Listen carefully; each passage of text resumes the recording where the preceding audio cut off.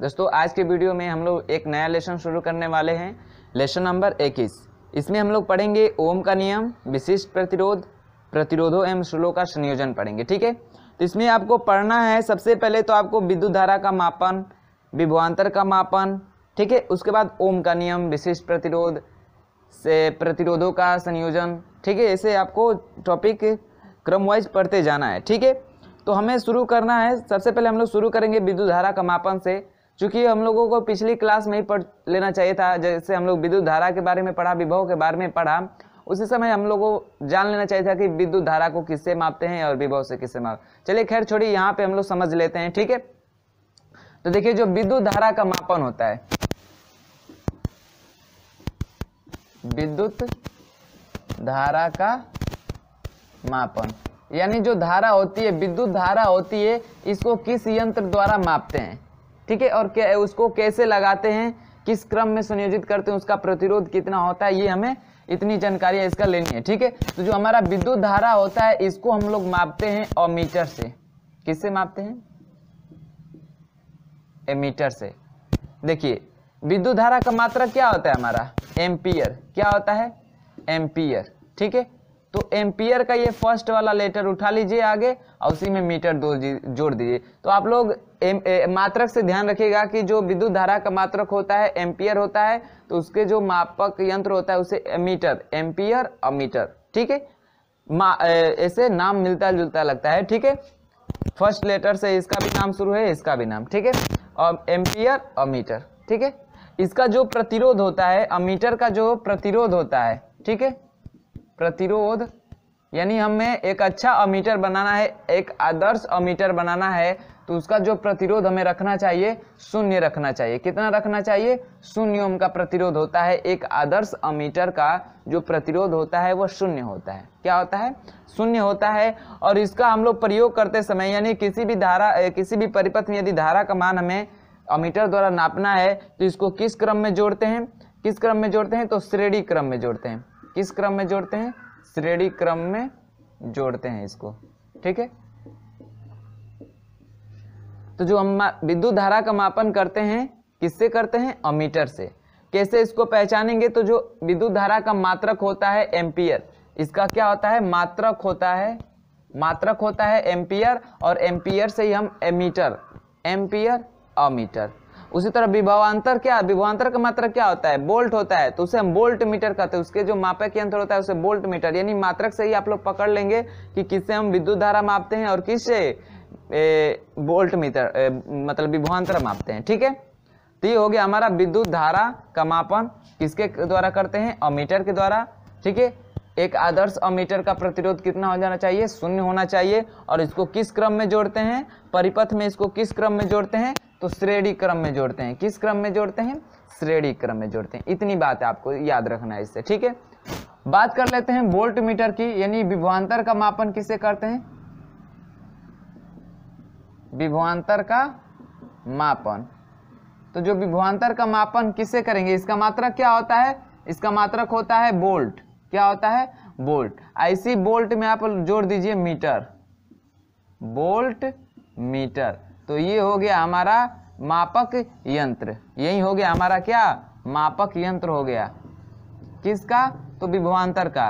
क्या हो गया? विभवांतर का ये मापक यंत्र हो गया वोल्ट मीटर। सिर्फ इसके मात्रक से ही आप लोग पहचान जाएंगे एम्पियर का, एम्पियर से एमीटर यानी विद्युत धारा का मापन, और वोल्ट, वोल्ट मीटर विभवांतर का मापन।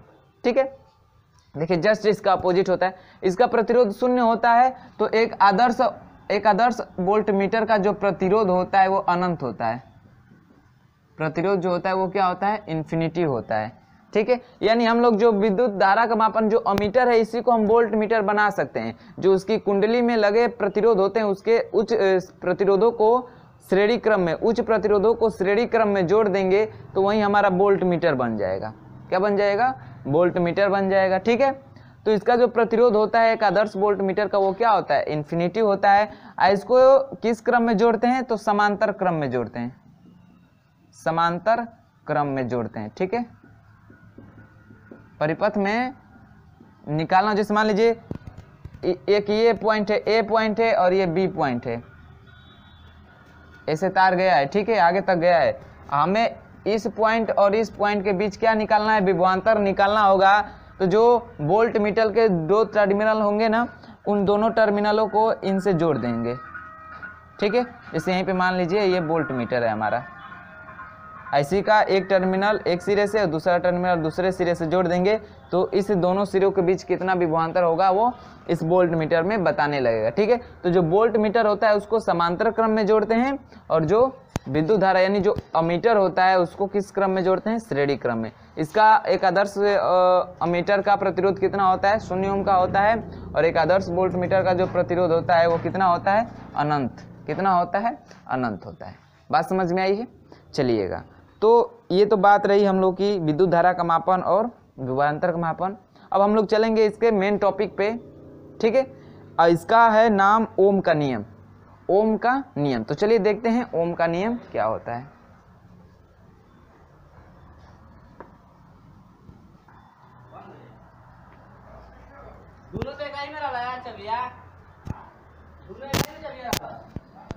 चलिए ओम का नियम पढ़ते हैं। ओम का नियम, तो ये तो सब लोग पढ़े होंगे 10th में ही, ठीक है। ओम का नियम, ओम का नियम क्या कहता है कि कोई भी चालक तार है उसकी भौतिक अवस्था यानी ताप दाब लंबाई को क्रमशः हम लोग नियत रख दें, ठीक है। यानी इसकी जो भौतिक अवस्था है, भौतिक अवस्था मतलब उसकी लंबाई में हम लोग कोई चेंजेस ना करें, उसकी मोटाई में कोई चेंजेस ना करें, उस पर हम ताप, भौतिक अवस्था यानी ऊपर से हम यही ना कर सकते हैं कि उसकी लंबाई बढ़ा सकते हैं, उसकी मोटाई कर सकते हैं, उस पर उसको गर्म कर यानी उसका ताप बढ़ा सकते हैं, यही हम लोग कर सकते हैं। तो उसकी भौतिक अवस्था में कोई परिवर्तन नहीं लाना है, यानी उसकी लंबाई, मोटाई या ताप, ठीक है, इसमें कोई चेंजेस नहीं करना है, इसको स्थिर रखना है, ठीक है, स्थिर रखना है। तो उस चालक में यानी कहेंगे कि ओम का नियम यह बताता है किसी भी चालक तार की जो भौतिक अवस्था है यानी क्रमशः लंबाई मोटाई जो ताप है उसको स्थिर रखा जाए। क्या रखा जाए? स्थिर रखा जाए। स्थिर रखा जाए तो क्या होता है कि यानी किसी भी चालक तार की भौतिक अवस्था यानी लंबाई मोटाई ताप को क्रमशः हम स्थिर रखें तो उसमें जो प्रवाहित होने वाली जो धारा होती है उन चालक तारों के सिरों पे उत्पन्न विभवांतर के क्या होती है? समानुपाती होती है। यानी जो विभवांतर होता है भी वह समानुपाती होता है उसमें प्रवाहित होने वाली धारा के समानुपात में होता है, ठीक है। यही जो होता है हमारा ओम का नियम है, यानी भी प्रोपोर्शनल आई, इसी को हम लोग क्या कहते हैं? ओम का नियम कहते हैं। और जब हम लोग प्रोपोर्शनल का चिन्ह हटाते हैं तो एक नियतांक आता है। क्या आता है? एक नियतांक आता है। तो नियतांक क्या होता है? तो भी बराबर हमारा आता है, इसको हटाते हैं तो आई और क्या है? आर। तो ये है हमारा ओम का नियम, ठीक है। यानी ये एकदम पूरा फार्मूला निकल के आता है। यहाँ पे आर जो हमारा क्या है? प्रतिरोध है, एक नियतांक है जिसको हम नाम देते हैं प्रतिरोध। अब प्रतिरोध क्या करता है? तो धारा के मार्ग में रुकावट उत्पन्न करता है, ठीक है। तो बताएंगे कि किसी भी भौतिक अवस्था यानी किसी भी चालक तार की भौतिक अवस्था क्रमशः लंबाई मोटाई ताप को स्थिर रखा जाए तो उसमें प्रवाहित होने वाली जो धारा होती है उसके सिरों पे उत्पन्न विभवांतर की क्या होती है? समानुपाती होती है। और यहाँ से हम लोग जब निकालते हैं इसका जैसे प्रोपोर्शनल का चिन्ह हटाते हैं तो एक नियतांक आता है आर, और आर को हम लोग बोलते हैं क्या? प्रतिरोध। क्या बोलते हैं? प्रतिरोध, ठीक है। यहाँ से प्रतिरोध का निकाले अगर मात्रक हम लोग तो R बराबर क्या हो जाएगा? V अपान आई, V अपान आई। इसका पता है मान क्या होता है? इसका मात्रक वोल्ट होता है और इसका मात्रक क्या होता है? एम्पियर होता है। क्या होता है? एम्पियर। तो वोल्ट प्रति एम्पियर कहिए या इसी को हम लोग एक शब्द में बोल देते हैं क्या? ओम। तो जो प्रतिरोध का मात्रक होता है वोल्ट प्रति एम्पियर कहिए या ओम कहिए, ठीक है, ओम। इसका सिंबल ओम का क्या होता है? ओम होता है। क्या होता है? ओम होता है, ठीक है। ओम को सिंबल इससे डिनोट करते हैं, ठीक है। तो ये हमारा क्या है? ओम का नियम। ओम का नियम आपसे कोई पूछे तो आप डायरेक्ट बता सकते हैं V बराबर I into are, that is the law of ओम। इसी को हम लोग क्या बोलते हैं? ओम का नियम कहते हैं। इस फार्मूले को भी आप लोग बता सकते हैं, ठीक है। यदि उसको नहीं समझ में आ रहा है तो फिर आप डेफिनेशन बता के समझा दीजिए कि किसी भी चालक तार की भौतिक अवस्था जैसे ताप दाब लंबाई को क्रमशः हम स्थिर रखें और उसमें धारा प्रवाहित करें तो उन चालक तार के सिरों पे जो विभवांतर उत्पन्न होगा उस धारा के क्या होगा? समानुपाती होगा। यानी धारा का मान बढ़ेगा तो विभवांतर का भी मान बढ़ेगा, धारा का मान कम होगा तो विभवांतर का मान भी क्या होगा? कम होगा। ऐसे आप उनको समझा सकते हैं और ये फार्मूला आप लोग बता दीजिएगा। बात समझ में आई है? तो चलिए फार्मूला नोट कर लीजिएगा। और एक और बात समझिएगा, ये जो जैसे चालक, जितने भी चालक तार हैं, कुछ उसमें ओमी होते हैं, कुछ अनओमी होते हैं, तो उसको कैसे आप लोग करेंगे, तो देखिए जिसका ग्राफ, ठीक है, जिसका ग्राफ, जिस चालक तार का ग्राफ यदि हमें सीधा प्राप्त होगा, सीधा प्राप्त होगा, तो वो क्या होगा, ओमीय होगा। क्या होगा, ओमीय चालक होगा, ठीक है। और जिसका ग्राफ हमें वक्र जैसे मिले, टेढ़ा मिले, ऐसे मिले, ठीक है, या ऐसे मिले, तो ये क्या होते हैं, हमारे अनओमीय होते हैं। क्या होते हैं, अनओमीय, अनओमीय, ठीक है। तो ये पूछ सकता है कि किसी भी चालक तार का, ठीक है, यदि हम ग्राफ खींचे और वह सीधा प्राप्त होके, एक सरल रेखा में प्राप्त होके, तो उसे कहेंगे कि वह ओमीय चालक है, ठीक है, ओमीय प्रतिरोध है। और जिसका ग्राफ वक्रीय मिले, टेढ़ा मिले, तो उसे हम लोग कहेंगे अनओमीय प्रतिरोध, ठीक है। तो इतना समझ में आया है। चलिएगा आगे हम बात करते हैं विशिष्ट प्रतिरोध की, कि विशिष्ट प्रतिरोध क्या होता है। प्रतिरोध आपको मैंने डिफिनेशन बताया ना यहीं पे, कि जो प्रतिरोध होता है वह धारा के मार्ग में क्या करता है, रुकावट उत्पन्न करता है, उसे हम प्रतिरोध कहते हैं, और प्रतिरोध का मात्रक ओम होता है, ठीक है। अब बात कर लेते हैं विशिष्ट प्रतिरोध की, तो इसको समझ लेते हैं, इसको पहले नोट करिए, फिर उसको हम लोग समझते हैं। चलिए बात करते हैं हम लोग विशिष्ट प्रतिरोध की। विशिष्ट प्रतिरोध, ठीक है, विशिष्ट प्रतिरोध क्या होता है।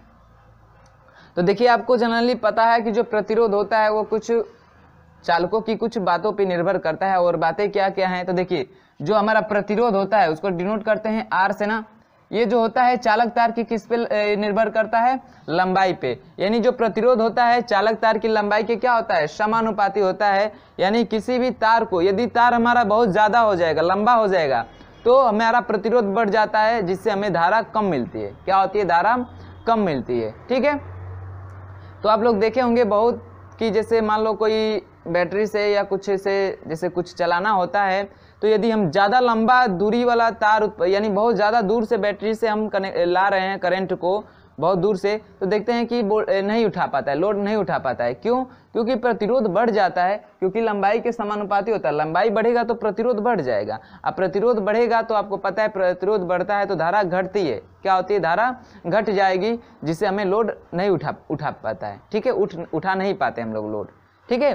तो जो प्रतिरोध होता है चालक तार की लंबाई के क्या होता है, समानुपाती होता है। यानी जितना लंबा तार होगा प्रतिरोध ज़्यादा होगा, लंबाई कम करेंगे प्रतिरोध कम होगा। अब प्रतिरोध कम होगा तो धारा का मान बढ़ेगा, ठीक है। तो इसको इक्वेशन फर्स्ट मान लेते हैं।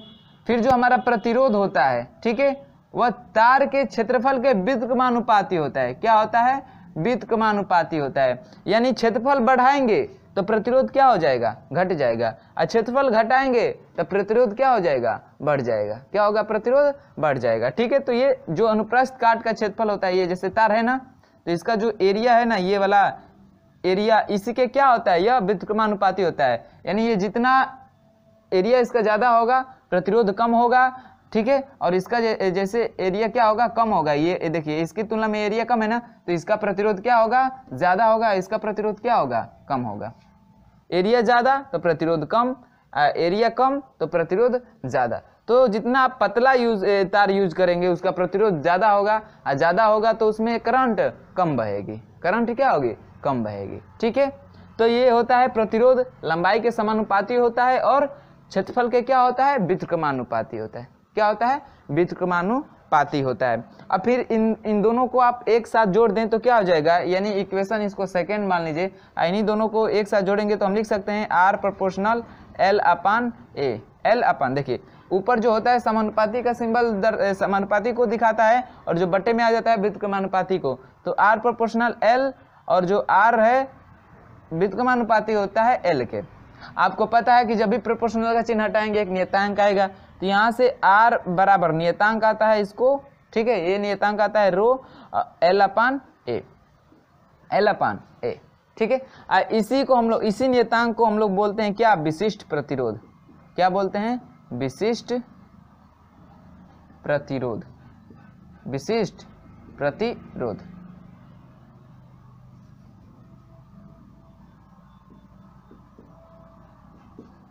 विशिष्ट प्रतिरोध, इसी को क्या बोलते हैं हम लोग, विशिष्ट प्रतिरोध। इसका आपको मात्रक पूछ देगा तो मात्रक भी निकाल सकते हैं। जैसे विशिष्ट प्रतिरोध का मात्रक इसका निकालेंगे तो देखिए तिर्यक गुणा करेंगे तो R इंटू ए हो जाएगा अपान L हो जाएगा, यानी रो बराबर आएगा R इंटू ए अपान L। ठीक है, आपको पता है R का मात्रक क्या होता है, ओम। एरिया है ना, एरिया का मात्रक क्या होता है, मीटर स्क्वायर अपन L लंबाई है, इसका मात्रक क्या होता है, मीटर। तो मीटर से मीटर कट गया तो इसका मात्रक क्या आता है, ओम इंटू मीटर। क्या आता है, ओम इंटू मीटर। ठीक है, इसको ऐसे भी नोट करते हैं। तो इसका मात्रक क्या होता है, ओम इंटू मीटर। किसका, विशिष्ट प्रतिरोध का। विशिष्ट प्रतिरोध का मात्रक क्या होता है, ओम इंटू मीटर। ठीक है, अब देखिए जो हमारा प्रतिरोध होता है, ठीक है, यह भिन्न भिन्न लंबाई और भिन्न भिन्न एरियाओं के लिए क्या होगा, प्रतिरोध हमारा अलग अलग होगा। ठीक है, यानी लंबाई अलग अलग हो किसी भी चालक तार की, उसका एरिया भी अलग अलग हो, तो उसका जो प्रतिरोध हो हमारा निकलेगा वो तो अलग अलग निकलेगा, लेकिन जो उसका विशिष्ट प्रतिरोध निकलता है वो एक ही निकलता है। क्या निकलता है, एक ही निकलता है। ठीक है, और यदि जो हमारा विशिष्ट प्रतिरोध है, जिस चालक तार का विशिष्ट प्रतिरोध जितना कम होगा उसका जो क्या है, उसमें जो धारा का मान होता है उतना ही क्या होता है, ज्यादा होता है, यानी उसकी चालकता क्या होती है, उतनी ज्यादा होती है। ठीक है, यानी विशिष्ट प्रतिरोध कह दें कि जो विशिष्ट प्रतिरोध है, विशिष्ट जो प्रतिरोध है, ठीक है, ये जिसका विशिष्ट प्रतिरोध जितना कम होगा वो क्या होगा, विद्युत का उतना ही अच्छा चालक होगा, विद्युत का सुचालक होगा, अच्छा सुचालक। ठीक है, अच्छा सुचालक होगा, यानी विशिष्ट प्रतिरोधकता जितनी कम होगी जिस चालक तार के भी, वह विद्युत का सुचालक होगा, बढ़िया एकदम अच्छा सा सुचालक होगा। जिसकी प्रतिरोधकता विशिष्ट प्रतिरोध सबसे कम है या प्रतिरोधकता कम है, वह क्या होगा, विद्युत का अच्छा सुचालक होगा। जैसे हमारा चांदी आता है, चांदी की विशिष्ट प्रतिरोध बहुत कम होती है, इस कारण जो आता है वो सबसे ऊपर आता है कि जो विद्युत की सबसे अच्छी सुचालक मानी जाती है तो चांदी को मानी जाती है, फिर तांबा, सोना, एल्युमिनियम ऐसे आता है। ठीक है, तो वो किस पे डिपेंड करता है, विशिष्ट प्रतिरोध पे। विशिष्ट प्रतिरोध जिसका जितना कम होगा उसमें धारा का मान उतना ही ज्यादा होगा, यानी वह विद्युत की अच्छी सबसे सुचालक होगी। ठीक है, तो चलिएगा, तो यहाँ से हमने एक बात समझा कि जिसकी विशिष्ट प्रतिरोध सबसे कम होती है, यानी जितना जिसका कम होगा वो विद्युत का ही उतना अच्छा क्या होगी, सुचालक होगी। क्या होगी, सुचालक होगी। इतनी बात समझ में आई है। चलिए, तो हम लोग अब थोड़ा देख लेते हैं एक इक्वेशन कि जो प्रतिरोधकता होता है उसका ताप गुणांक क्या होता है, यानी ताप पे कैसे निर्भर करता है। ठीक है, तो उसको एक इक्वेशन द्वारा आपको बस समझ लेना है, उस इक्वेशन को याद कर लेना है, उस पर आपको न्यूमेरिकल सॉल्व करने को मिल सकता है। ठीक है, तो चलिए देख लेते हैं उसको, उस इक्वेशन को भी। तो इतना नोट कर लीजिए पहले आप लोग। चलिए देख लेते हैं विशिष्ट प्रतिरोध का ताप गुणांक, ताप गुणांक। ठीक है, तो इसका एक इक्वेशन है आपको, क्या है, रो टी बराबर होता है रो टी नॉट ब्रैकेट में 1 प्लस अल्फा ब्रैकेट में टी प्लस टी नॉट। ठीक है, ये हमारा क्या होता है, इक्वेशन है। इसी इक्वेशन से आप क्या करेंगे, विशिष्ट प्रतिरोध का ताप गुणांक ज्ञात कर सकते हैं। देखिए इसमें जो हमारा अल्फा एक दिख रहा है, ठीक है, आपको तो पता है रो जो क्या है, विशिष्ट प्रतिरोध है। ठीक है, इसमें अल्फा और टी नॉट दिख रहा है, तो जो हमारा अल्फा है, ठीक है, अल्फा ये क्या है, हमारा ताप गुणांक है, यही है हमारा क्या है, ताप गुणांक है। ठीक है, और जो टी और टी नॉट है ये क्या है, हमारे ताप है, क्रमशः ये क्या है, हमारे ताप है। ठीक है, तो इस इक्वेशन को आप लोग को नोट कर लेना है। ठीक है, कि जो विशिष्ट प्रतिरोधकता का ताप गुणांक है उसका इक्वेशन है, इसी इक्वेशन को हम न्यूमेरिकल सॉल्व करें, आपको न्यूमेरिकल ही मिलेंगे या इक्वेशन पूछ देगा। बात समझ में आई है, तो चलिए इसको नोट कर लीजिए, और फिर आपको पदार्थ एवं उनके विशिष्ट प्रतिरोध तथा ताप गुणांक का एक डायग्राम दिखाया जा रहा है, उसको आप लोग याद कर लीजिएगा, क्योंकि ऑप्शनल में आपसे पूछ सकता है कि तांबा का जो होता है प्रतिरोध, विशिष्ट प्रतिरोध कितना होता है, या उसका प्रतिरोधकता ताप गुणांक कितना होता है, ये आपसे पूछ सकता है। तो आप लोग इसको याद कर लीजिएगा। ठीक है, सोना, चांदी, तांबा, एल्युमिनियम, इन सब का विशिष्ट प्रतिरोध और ताप गुणांक याद कर लीजिए।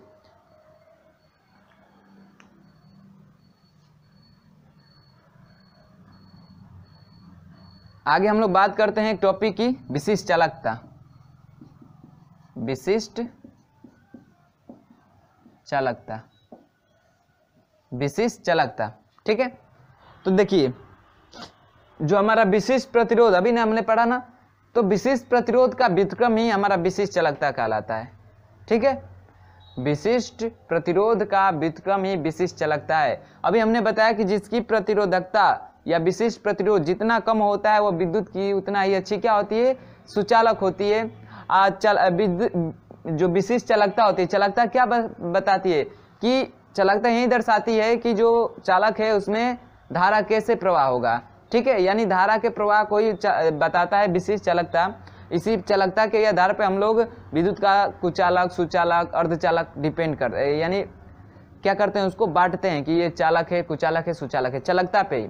ठीक है, तो चालकता जो होती है धारा के मान को ही बताती है चालक तार में। तो हमने अभी पढ़ा कि जो विशिष्ट प्रतिरोध होता है जिसका जितना कम होगा वो उतना ही अच्छी चालक होगी। तो कम होगा तो वो ज़्यादा होगा, ये ज़्यादा होगा तो वो कम होगा। तो ये कैसा उल्टा अनुपात है ना। तो इसलिए जो हमने कहा है कि जो विशिष्ट चालकता होती है वो क्या होती है, विशिष्ट प्रतिरोध का व्युत्क्रमानुपाती होती है। यानी विशिष्ट चालकता व्युत्क्रमानुपाती हो गया, यानी 1/, विशिष्ट प्रतिरोध, विशिष्ट प्रतिरोध या प्रतिरोधकता इसे बोलते हैं।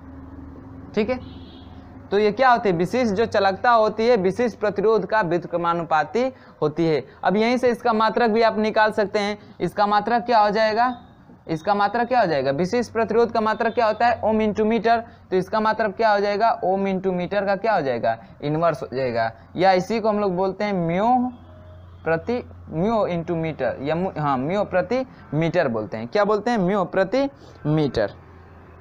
ठीक है, तो ये हमारा क्या है, विशिष्ट चालकता है। चालकता क्या होती है, प्रतिरोध का व्युत्क्रम को हम लोग चालकता कहते हैं। अब विशिष्ट जुड़ गया तो विशिष्ट प्रतिरोध के व्युत्क्रम को हम विशिष्ट चालकता कहेंगे। ठीक है, तो देखिए जो चालकता प्रतिरोध सेम प्रॉपर्टी रखते हैं। ठीक है, कि जो प्रतिरोध होता है व्युत्क्रमानुपाती होता है चालकता के। अब विशिष्ट चालकता आ गई तो प्रतिरोध भी क्या होगा, विशिष्ट होगा।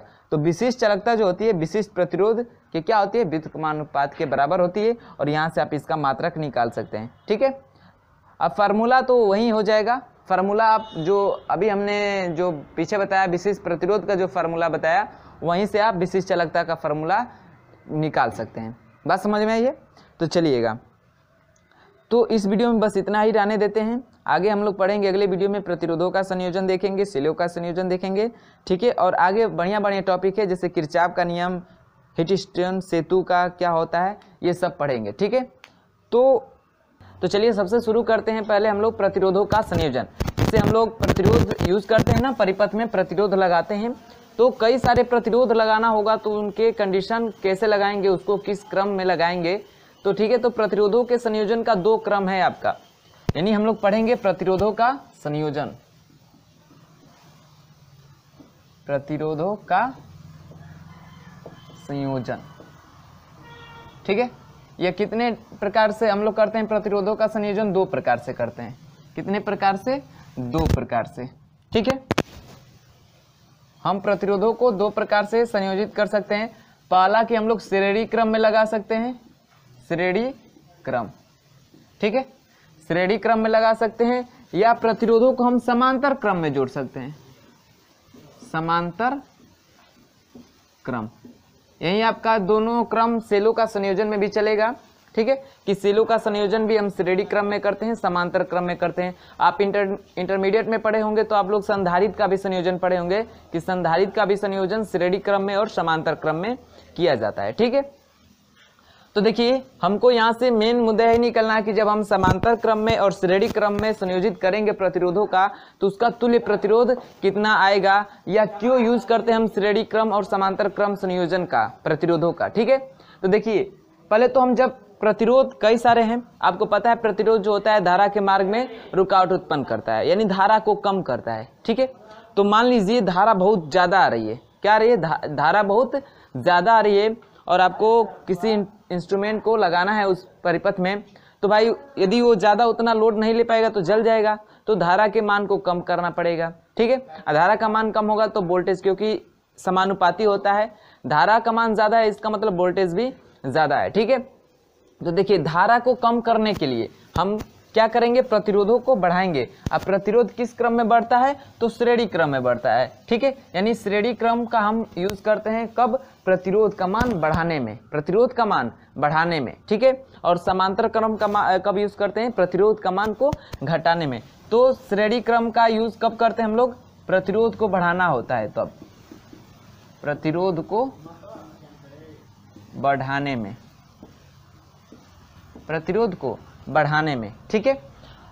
अब देखिए इस क्रम को कैसे हम लोग करते हैं, कैसे संयोजित करते हैं। तो देखिए जितने भी प्रतिरोध होंगे, ठीक है, मान लीजिए 1 2 3 जितना भी प्रतिरोध होगा, जैसे मान लीजिए पहला प्रतिरोध है, ठीक है, तो इसका दूसरा सिरा किसी अन्य प्रतिरोध के पहले सिरे से जुड़ा होगा। जैसे एक ये प्रतिरोध है,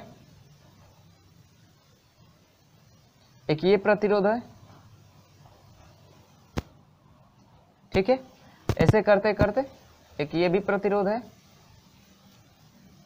तो देखिए ये जो पहला प्रतिरोध है इसका दूसरा सिरा दूसरे प्रतिरोध के पहले सिरे से क्या कर दें, जोड़ दे। उसी तरह इस प्रतिरोध का दूसरा सिरा इस तीसरे प्रतिरोध के पहले सिरे से जोड़ देंगे। उसी तरह इसका ये सिरा ऐसे कनेक्ट कर देंगे। तो ये जो श्रेणी बनेगा, ये जो समायोजन बनेगा, इस समायोजन को हम लोग बोलेंगे श्रेणी क्रम संयोजन, श्रेणी क्रम संयोजन। प्रतिरोधों का श्रेणी क्रम संयोजन ये है। जैसे मान लीजिए प्रतिरोध हमारा R1 है, ये क्या है R2 है, ये क्या है R3 है, ऐसे करते करते ये मान लेते हैं Rn है। यानी जितना नंबर आप यूज कर सकते हैं प्रतिरोधों का, ठीक है। ये होता है प्रतिरोधों का श्रेणी क्रम संयोजन। इसमें जो होता है यहाँ पे जो धारा निकलेगी, ठीक है, यहाँ पे जो धारा हम जिस I को डालेंगे, ठीक है, वही धारा यहाँ पे भी निकलेगी, ठीक है, वही धारा यहाँ पे भी होगी, यहाँ पे भी होगी, यहाँ पे भी होगी। यानी इसमें धारा का मान नहीं बदलता है। यानी हर प्रतिरोधों में I धारा आई है तो इसमें भी I धारा जाएगी, इसमें भी I धारा जाएगी, इसमें भी I धारा जाएगी, इसमें भी I धारा जाएगी। यानी इसमें धारा का बंटवारा नहीं होता है। बंटवारा किसका होता है, तो विभवांतर का। पहले प्रतिरोध में जो विभवांतर हो जाएगा इन दोनों के सिरों के बीच, वो V1 हो जाएगा। फिर इन दोनों के बीच अलग विभवांतर निकलेगा तो ये V2 हो जाएगा, ठीक है। उसी तरह इस प्रतिरोध के भी विभवांतर अलग आएगा तो इसको V3 कर देंगे। इस प्रतिरोध के भी क्या आएगा, अंदर अलग विभवांतर आएगा तो इसको Vn कर देते हैं, ठीक है। तो कहेंगे कि श्रेणी क्रम संयोजन में बात बस ये आप लोग याद रखिएगा कि इसमें क्या इंपॉर्टेंस है। पहली बात तो प्रतिरोधों को बढ़ाने के लिए हम लोग श्रेणी क्रम संयोजन का प्रयोग करते हैं, ठीक है। इसमें क्या होता है, धारा का मान नहीं बदलता है। श्रेणी क्रम संयोजन में धारा का मान नहीं बदलता है। जी हाँ, आपसे ऑप्शनल में पूछ सकता है कि श्रेणी क्रम संयोजन में नहीं बदलता है, किसका मान नहीं बदलता है, धारा का मान नहीं बदलता है। आप जबकि आपका जो विभवांतर होता है हर प्रतिरोध में अलग अलग होता है, ठीक है। यदि हमें तुल्य विभवांतर निकालना होगा तो क्या करना पड़ेगा, सारे विभवांतर को जोड़ देंगे। यानी हम तुल्य विभवांतर निकाले तो क्या करेंगे, V1 plus V2 plus V3 plus ऐसे डॉट डॉट Vn, ठीक है। जितना प्रतिरोध रहेगा उतने को क्या कर देंगे, ऐड कर देंगे तो हमारा टोटल क्या निकल जाएगा, विभवांतर निकल जाएगा। लेकिन तो हम तो जनरली मेन इसमें प्रतिरोधों के लिए हम संयोजन करते हैं कि प्रतिरोध बढ़ाए घटाए तो हम तुल्य प्रतिरोध निकालें। तो जो तुल्य प्रतिरोध होता है श्रेणी क्रम के लिए, इन जितने भी प्रतिरोध है जिसका जितना मान होता है इसका, ठीक है। मान लीजिए R1 का मान कुछ भी कितना हो, ओम हो, 2 ओम 3 ओम, इसका मान जितना भी हो 5 ओम 6 ओम जिससे भी हो, तो क्या करते हैं कि जितने प्रतिरोधों को हम लोग श्रेणी क्रम में जोड़े हैं तो उनके मानों को हम जोड़ दें, ठीक है, सिंपली जोड़ दें तो तुल्य प्रतिरोध निकल के आ जाता है। क्या, तो हम यहाँ से तुल्य प्रतिरोध का फार्मूला लिख सकते हैं। तुल्य प्रतिरोध R बराबर क्या हो जाएगा, R1 plus R2 plus R3 plus dot dot जितने प्रतिरोध रहेंगे उतने नंबर तक, ठीक है। ये दो फार्मूले आप लोग नोट कर लीजिएगा, इसी पे हम लोग न्यूमेरिकल सॉल्व करेंगे। लेकिन आप लोग ऑप्शनल के लिए बात ध्यान में रखिएगा कि जो श्रेणी क्रम में धारा होती है वो समान होती है, धारा का बंटवारा नहीं होता है। बंटवारा किसका होता है, विभवांतर का। हर प्रतिरोध में देखिए R1 में V1 है, R2 में V2 है, R3 में V3 है, Rn में Vn है, ठीक है। इसमें विभवांतर का बंटवारा होता है, धारा का नहीं। इसलिए हम लोग जो घरों में वायरिंग करते हैं श्रेणी क्रम में नहीं करते हैं, वायरिंग श्रेणी क्रम में नहीं करते हैं, क्योंकि भाई जितने भी इंस्ट्रूमेंट लगाएंगे हमें सबको सेम वोल्टेज देना है, ठीक है, सेम वोल्टेज देना है।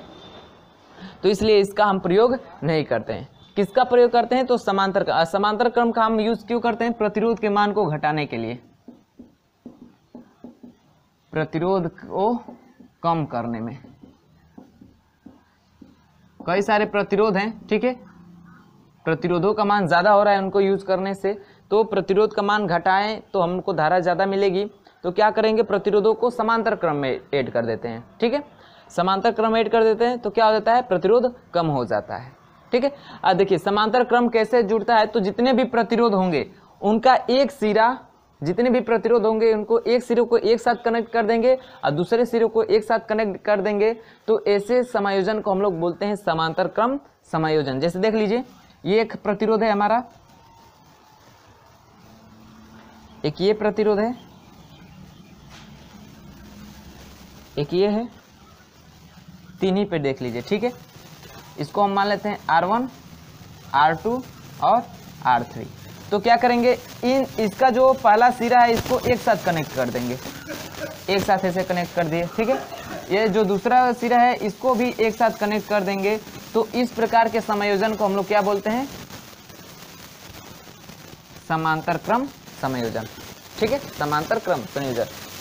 समांतर क्रम संयोजन में बात ध्यान में आपको रखने वाली ये है कि इसमें जो होता है वोल्टेज का बंटवारा नहीं होता है, ठीक है, जितना वोल्टेज जाएगा कम में जाएगा, ठीक है, इसमें भी वोल्टेज जाएगा, इसमें भी निकल जाएगा।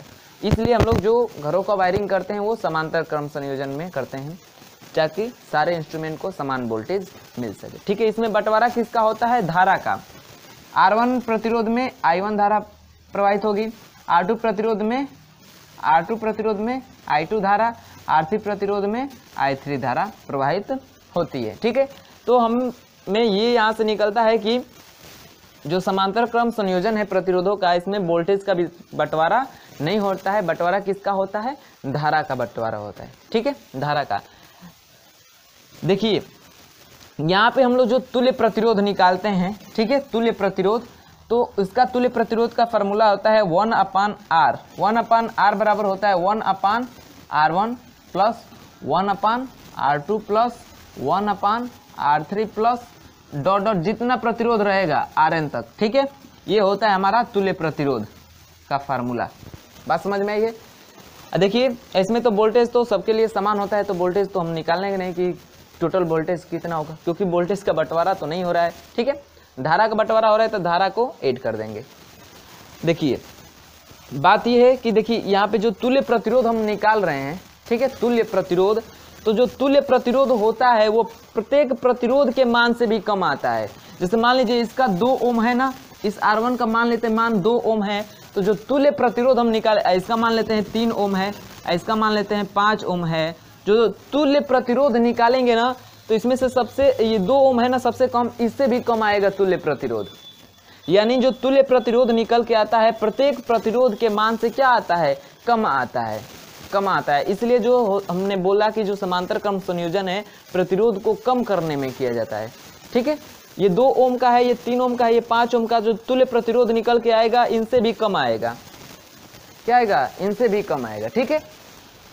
तो ये आपको फार्मूला नोट कर लेना है कि समांतर क्रम संयोजन के लिए जो तुल्य प्रतिरोध होगा उसका फार्मूला सबको जोड़ देंगे तो निकल के आ जाएगा, और समांतर क्रम संयोजन के लिए ये वाला फार्मूला, ठीक है। आपको दो ज़्यादातर देते हैं, 2 प्रतिरोधों को समांतर क्रम में संयोजित कर देते हैं, तो उसको आप डायरेक्ट निकालने के लिए इस फार्मूले का यूज कर सकते हैं कि समांतर क्रम के लिए, ठीक है, उसको ऐसे यहाँ पे देखिए 1/R बराबर 1/R1 प्लस 1/R2 इतना ही होगा ना 2 प्रतिरोधों के लिए। तो इसको हम लोग करते हैं तो आता है R1 गुणे R2 बटे में R1 प्लस R2, ये होता है तुल्य प्रतिरोध जब 2 प्रतिरोधों को समांतर क्रम में जोड़े होते हैं तब, ठीक है। श्रेणी क्रम तो आसान है, डायरेक्ट जोड़ देंगे तो जितना भी प्रतिरोध रहे उसको डायरेक्ट जोड़ दीजिए तो तुल्य प्रतिरोध निकल के आ जाएगा। लेकिन समांतर क्रम के लिए आपको एलसीएम लेना पड़ेगा, तो 3 तो होगा तो आप एलसीएम लेके सॉल्व कर दीजिएगा, लेकिन 2 के लिए आपको डायरेक्ट निकालना होगा R बराबर, ठीक है। तो R बराबर निकाल देंगे R1 इंटू R2 अपान R1 प्लस R2, ठीक है। यहाँ से आप निकाल देंगे 2 प्रतिरोधों का तुल्य प्रतिरोध डायरेक्ट यहाँ से रख के। बात समझ में आई है। तो चलिए इतना नोट करिएगा, फिर आगे हम लोग देखते हैं सेल का आंतरिक प्रतिरोध।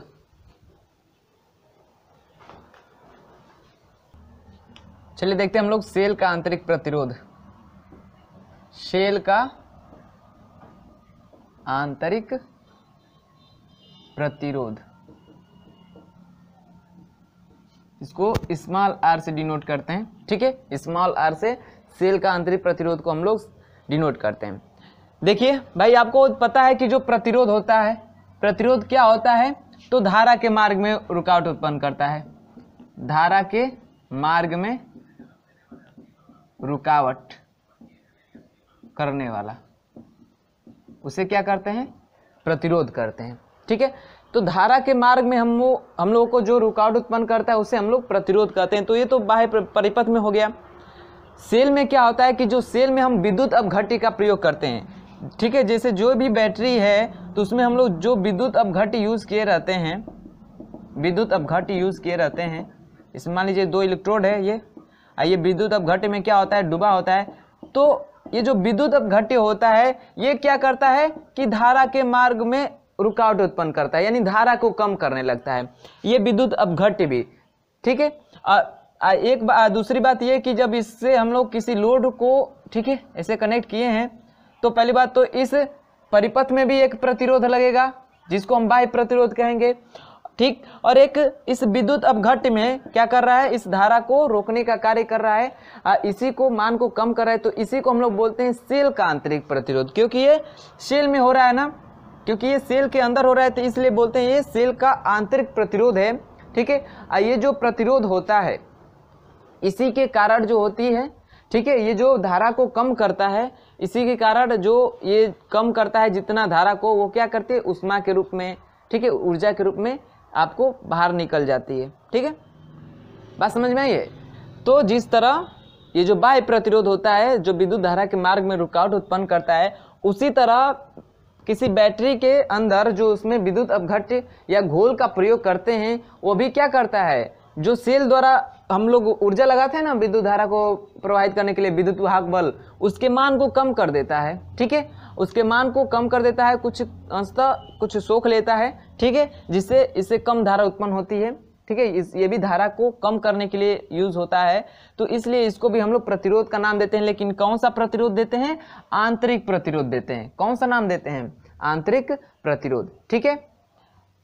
तो चलिए ये हो गया आंतरिक प्रतिरोध। आंतरिक प्रतिरोध किन किन बातों पर निर्भर करता है, तो देखिए जो आंतरिक प्रतिरोध होता है, ये जो प्लेट के बीच की दूरी है ना, एक ये मतलब इलेक्ट्रोड की, एक ये इलेक्ट्रोड है, ये इलेक्ट्रोड, इसके बीच की दूरी मान लेते हैं d है, तो इस d के क्या होता है, समानुपाती होता है, यानी प्लेटों की बीच की दूरी के क्या होता है, समानुपाती होता है। प्लेटों की बीच की दूरी, ठीक है, बीच की दूरी के क्या होता है, समानुपाती होता है, यानी इसकी दूरी बढ़ाएंगे तो जो आंतरिक प्रतिरोध होगा वो क्या हो जाएगा, बढ़ जाएगा। क्या होगा, बढ़ जाएगा, घटाएंगे तो घट जाएगा। बात समझ में आई है। चलिए दूसरी बात करते हैं हम लोग कि जो R होता है वह समानुपाती होता है विद्युत अपघट्य की सांद्रता के, विद्युत अपघट्य की सांद्रता, ठीक है। यानी जो अपघट्य इसमें यूज कर रहे हैं इसकी सांद्रता बढ़ाएं, सांद्रता मतलब उसको गाढ़ा करेंगे तो प्रतिरोध का जो आंतरिक प्रतिरोध का मान होगा ज्यादा हो जाएगा, ठीक है। सांद्रता, तनु मतलब पतला, पतला करेंगे तो आंतरिक प्रतिरोध का मान क्या हो जाएगा, कम हो जाएगा, ठीक है। तो सांद्रता के क्या होता है, विद्युत अपघट्य की सांद्रता के समानुपाती होता है। सांद्रता बढ़ाएंगे तो आंतरिक प्रतिरोध बढ़ जाएगा, सांद्रता घटाएंगे तो आंतरिक प्रतिरोध घट जाएगा। बात समझ में आई है। चलिए अगला एक और है कि ये जो आंतरिक प्रतिरोध होता है व्युत्क्रमानुपाती होता है किसके, एरिया के, यानी ये जो इलेक्ट्रोड है ना इसका जो एरिया आपका विद्युत अपघट्य में डूबा होता है, जितना एरिया इसका विद्युत अपघट्य में डूबा होता है उसके क्या होता है, व्युत्क्रमानुपाती होता है आंतरिक प्रतिरोध, ठीक है। क्या होता है, आंतरिक प्रतिरोध व्युत्क्रमानुपाती होता है। ये किसका एरिया है, तो डूबे हुए इलेक्ट्रोड का है, डूबे हुए इलेक्ट्रोड का, ठीक है। डूबे हुए इलेक्ट्रोड का जो क्षेत्रफल होता है वो व्युत्क्रमानुपाती होता है किसके, आंतरिक प्रतिरोध के। तो बात समझ में आया होगा आंतरिक प्रतिरोध क्या है। आपको बस ये 3 बातें याद रखना है आंतरिक प्रतिरोध के, ये 3 बातें याद है तो आप आंतरिक प्रतिरोध को अच्छी तरह से समझते हैं, ठीक है। आंतरिक प्रतिरोध आपसे पूछे कि क्या होता है तो आप बता दीजिए, जैसे परिपथ में विद्युत धारा के मार्ग में रुकावट उत्पन्न करता है प्रतिरोध, उसी तरह सेल के अंदर जो उसमें हम घोल का प्रयोग करते हैं, विद्युत अपघट्य का प्रयोग करते हैं, वो भी क्या करता है कि धारा के मार्ग को, धारा में क्या करता है, कमी लाता है। यानी जो सेल द्वारा ऊर्जा दी जाती है उसको अंशतः कुछ कम कर देता है और उसको कम करके किस में कन्वर्ट कर देता है, ऊर्जा में निकाल देता है। ठीक है, जिससे धारा का मान कम हो जाता है। तो इस धारा के जो रुकावट उत्पन्न कर रहा है ये जो सेल के अंदर, इसको हम नाम दे देते हैं आंतरिक प्रतिरोध। क्या नाम दे देते हैं? आंतरिक प्रतिरोध। बात समझ में आई है? चलिएगा, तो इतना समझ गए आप लोग। चलिए अब हम लोग बात करते हैं आगे। आपको एक रिलेशन निकालना है सेल के विद्युत वाहक बल E तथा विभवांतर V में संबंध। ठीक है, तो देखिए देख लेते हैं उसको।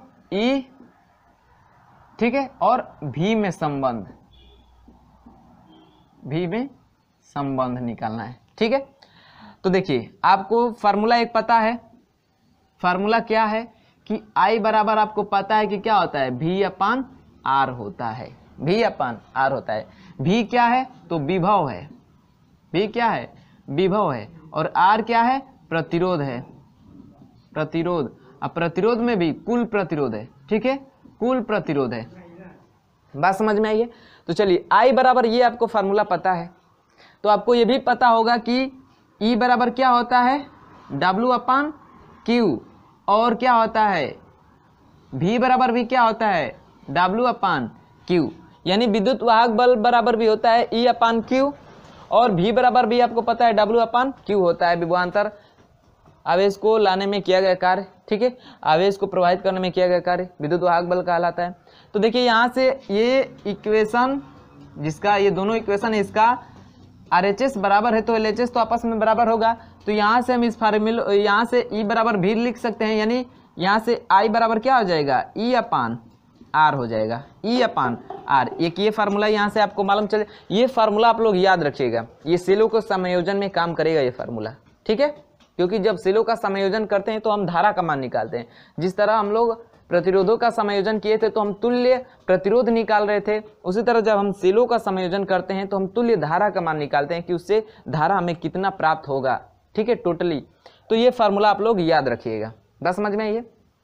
चलिए देखिए यहाँ पे I बराबर E/R हो गया। E क्या है आपका, विद्युत वाहक बल है। विद्युत वाहक बल है। और R क्या है, तो कुल प्रतिरोध है। कुल प्रतिरोध है। कुल प्रतिरोध मतलब आपको पता ही है, E और V में संबंध निकालना है तो सेल, एक तो सेल के अंदर प्रतिरोध कार्य करेगा R, स्मॉल r, और सेल के बाहर कैपिटल R। तो यहाँ से हम इस फार्मूले को लिख सकते हैं I बराबर E/, कुल प्रतिरोध क्या हो जाएगा, एक स्मॉल आंतरिक प्रतिरोध और बाह्य प्रतिरोध, ये हो जाएगा। ठीक है, ये हो जाएगा। ठीक है, अब चलिए इतना समझ में आ गया। अब यहाँ से क्या करते हैं, इसका त्रियक गुणा कर लेते हैं। त्रियक गुणा कर लेते हैं, तो गुणा करेंगे तो देखिए इसका इसमें गुणा करेंगे तो हो जाएगा I into small r, plus इसका इसमें गुणा करेंगे तो I इंटू कैपिटल R बराबर क्या हो जाएगा, E हो जाएगा। E हो जाएगा।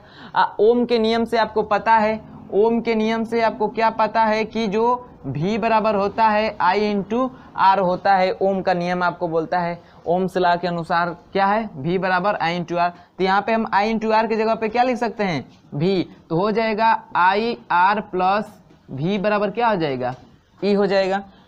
इतना हो जाएगा। अब यहाँ से आप जिसका भी मान निकालना हो निकाल लीजिए पक्षांतर करके। ठीक है, देख लीजिए इतना हो गया। तो इतना याद रखिए, या यहीं से आप I इंटू R बराबर ये फार्मूला आता है E माइनस V, ये ज़्यादा यूज होता है। ठीक है, यहीं आपको बुक में भी देता है इतना, या यहाँ से I का मान निकाल देंगे तो बटे में R हो जाएगा, या I बराबर क्या हो जाएगा, E माइनस V/R। ठीक है, ज़्यादा यहाँ पे पास हो गए सब। ठीक है, नोट कर लीजिएगा। यहाँ से इसको मिटा दे रहे हैं, ये लाइनिंग की वजह से ही ये ज़्यादा वो हो जा रहे हैं। ठीक है, आपको यहाँ से पता है क्या क्या नोट करना है।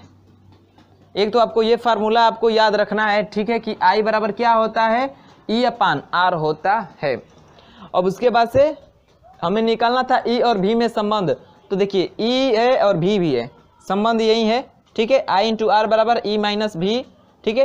अब देखिए यहाँ पे आर भी है, स्मॉल आर यानी आंतरिक प्रतिरोध, तो ई भी और स्मॉल आर में भी संबंध जो आपसे पूछेगा तो यही आएगा, ठीक है। इसी को आप लोग बताइएगा, क्योंकि देखिए यहाँ पे तीनों दिख रहा है, धारा भी है, तो ये फार्मूला, ये फार्मूला, ये फार्मूला और ये फार्मूला, ये तो फार्मूला एक ही है क्योंकि इसी से बना है, तो इसमें से किसी एक को याद रखिएगा, उसके बाद से पक्षांतर करके किसी का भी मान निकाल सकते हैं। लेकिन हाँ, इस फार्मूले को आप लोग याद रखिएगा क्योंकि सेलों का संयोजन में इसी फार्मूले का हम लोग यूज करेंगे। बात समझ में आई है?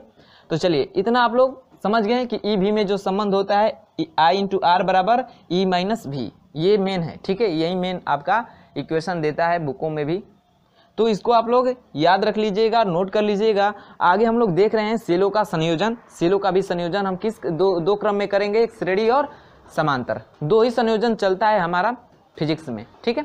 चलिए नोट करिएगा, शॉर्ट रिवीजन कर लीजिए। चलिए हम लोग देखते हैं सेलों का संयोजन, ठीक है, सेलों का संयोजन। तो इसका भी हमने अभी बताया कि जिस तरह प्रतिरोधों का संयोजन दो तरीकों से किया, उसी तरह हम लोग क्या करेंगे, सेलों का भी संयोजन दो तरीकों से करेंगे। पहला क्या होगा बच्चों, बता दीजिए, श्रेणी क्रम, और दूसरा क्या है, समांतर क्रम। दूसरा क्या है, समांतर क्रम, ठीक है, श्रेणी क्रम और समांतर क्रम। तो इसमें भी हम लोग देखिए जैसे प्रतिरोधों का संयोजन कर रहे थे जिस तरह श्रेणी क्रम में, उसी तरह सेलों का संयोजन करेंगे, यानी एक सिरा सेल का पहला सिरा से दूसरे सेल के, ठीक है, इसका एक छोटा एक बड़ा बना दे रहा है, इससे जनाएगा, ठीक है। ये हमारा क्या है, सेल है। इस तरह क्या किए रहते हैं, ऐड किए रहते हैं। तो ये मान लीजिए हमारा क्या है, पहला सेल है, दूसरा सेल है, तीसरा सेल है, चौथा सेल है, इसे डॉट डॉट करके जितना भी सेल जोड़ना चाहे आप जोड़ सकते हैं, ठीक है। तो देखिए इसमें भी जिस तरह प्रतिरोधों का हम लोगों ने सेलों का प्रतिरोधों का पहला दूसरा सिरा और दूसरे प्रतिरोध का पहला सिरा को ऐड किया था, उसी तरह सेल का जो दूसरा सिरा है इस सेल के पहले सिरे से ऐड कर देंगे, उसी तरह इसका ऐड कर दिए हैं, इसका ऐड कर दिए हैं। तो ये जो बन रहा है श्रेणी, ठीक है, सॉरी, ये जो क्रम बन रहा है हमारा, कौन सा क्रम बन रहा है, श्रेणी क्रम संयोजन। क्या करते हैं इसको, इसका यूज कब करते हैं, तो हम लोग का जब सेल का, ठीक है, सेल का आंतरिक प्रतिरोध कम रहता है, ठीक है, कम हो तब किसका यूज करते हैं, सेल का आंतरिक प्रतिरोध कम हो तब हम लोग इस श्रेणी का उपयोग करते हैं कि सेलों को श्रेणी क्रम में जोड़ देंगे तो उनका आंतरिक प्रतिरोध क्या हो जाएगा, बढ़ जाएगा। तो हमने पीछे ही बता दिया प्रतिरोधों के संयोजन में ही कि श्रेणी का प्रयोग करते हैं प्रतिरोधों को बढ़ाने में और समांतर का प्रतिरोधों को घटाने में। तो यहाँ पे आंतरिक प्रतिरोध कम होगा तो उसको बढ़ाना है, तो उसके लिए हम श्रेणी क्रम में संयोजित कर देंगे, ठीक है। तो देखिए जब हम सेल को यूज किए हैं तो मान लीजिए इसका विद्युत वाहक बल क्या होगा, ई होगा, इसका भी विद्युत वाहक बल ई, ठीक है। आंतरिक प्रतिरोध क्या होगा, आर होगा, इसका भी आर होगा, इसका भी आर, इसका भी आर। अब बाह्य प्रतिरोध कितना होगा, तो बाह्य प्रतिरोध हमारा आर होगा, ठीक है। तो आपको हमने फार्मूला बताया कि आपको याद रखना है। चलिए पहले वो हाँ लिख लेते हैं, आई बराबर आपका क्या होता है, ई अपान आर होता है, ठीक है। आर का मतलब कुल प्रतिरोध हमारा होना चाहिए, कुल प्रतिरोध है आर का मतलब, ये आर नहीं सिर्फ कुल प्रतिरोध है, कुल प्रतिरोध, ठीक है। कुल प्रतिरोध में क्या आ जाएगा आपका, small are plus capital R दोनों आ जाएगा, ठीक है। तो आप इस फार्मूले को ऐसे ना लिखने से बेहतर है आप यहीं लिख लीजिए कि आई बराबर ई अपान small are plus capital R, ये वाला फार्मूला, ठीक है। तो आपको तो कुल विद्युत वाहक बल भी निकालना पड़ेगा और कुल प्रतिरोध, आंतरिक प्रतिरोध भी निकालना पड़ेगा। तो देखिए इसका भी विद्युत वाहक बल ई है, इसका भी ई है, इसका भी ई है, इसका भी ई है, ऐसे डॉट डॉट एन तक जाएगा। कहाँ तक जाएगा, एन तक जाएगा। तो एन सेलों का विद्युत वाहक बल कितना हो जाएगा, यानी कुल विद्युत वाहक बल हम निकाले, कुल विद्युत वाहक बल निकाले, ठीक है। तो जैसे मान लीजिए कि 5 लड़कों को 5 पेन देना है तो हम कितनी पेन खरीदेंगे, तो गुणा करते हैं ना, 5 लड़कों को 5-5 पेन देना है, ठीक है। तो 25, 5 बचे 25 पेन खरीदेंगे तो सबको मिल जाएगा। तो इसका भी ई है, इसका भी ई है, इसका भी ई है, ऐसे करते करते एन तक हैं। तो हम कुल निकालना है तो क्या करेंगे, एन से ई में गुणा कर देंगे तो हमारा कुल विद्युत वाहक बल निकल के कितना जाएगा, एन इंटू ई। उसी तरह कुल आंतरिक प्रतिरोध कितना हो जाएगा, कुल स्मॉल आर कर देने, कितना हो जाएगा एन आर हो जाएगा। अब इसी का मान इसमें रख देंगे तो जो कुल धारा हमें प्राप्त होगी आई जो प्राप्त होगी कितना हो जाएगा एन ई अपान N R plus capital R. ठीक है, ये हो जाएगा हमारा तुल्य धारा जब सेलों को किस श्रेणी में जोड़े हैं, श्रेणी क्रम में, किस क्रम में जोड़े हैं, श्रेणी क्रम संयोजन किए हैं, तो उसकी जो तुल्य धारा निकल के आएगी एन इंटू ई अपान N R plus capital R. ठीक है, यहाँ पे क्या है, ये आंतरिक प्रतिरोध है, ये बाह्य प्रतिरोध है, ये क्या है विद्युत वाहक बल है। एन क्या है, सेलों का संख्या है कि कितने सेल यूज किए हैं। ठीक है, जितना सेल होगा उसका संख्या यहाँ पे रख के और जो भी मान होगा उसके साथ कैलकुलेट करेंगे तो धारा का मान निकल के आ जाएगा। तो इससे आप लोग इस इक्वेशन को नोट कर लीजिएगा। बात समझ में आएगी। चलिए दूसरा हमारा क्या है, समांतर क्रम संयोजन। तो समांतर क्रम संयोजन कब हम करते हैं, तो जब सेलों का आंतरिक प्रतिरोध क्या हो, बहुत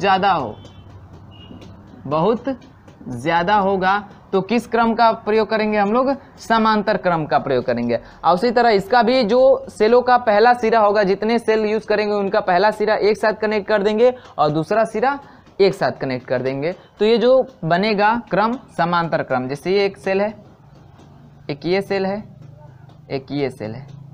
ठीक है, तो इनके जो ये हैं, इधर वाला जो सिरा है इसको एक साथ कनेक्ट कर देंगे और इधर का जो सिरा है इसको एक साथ कनेक्ट कर देंगे।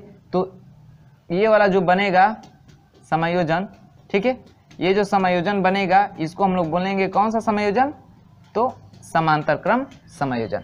ठीक है, समांतर क्रम संयोजन में मान लेते हैं इसका बाह्य प्रतिरोध कितना है, आर है, इसका विद्युत वाहक बल कितना है, ई है, इसका विद्युत वाहक बल ई है, इसका विद्युत वाहक बल ई है, इसका जो आंतरिक प्रतिरोध क्या है, आर है, इसका आर है और इसका आर है।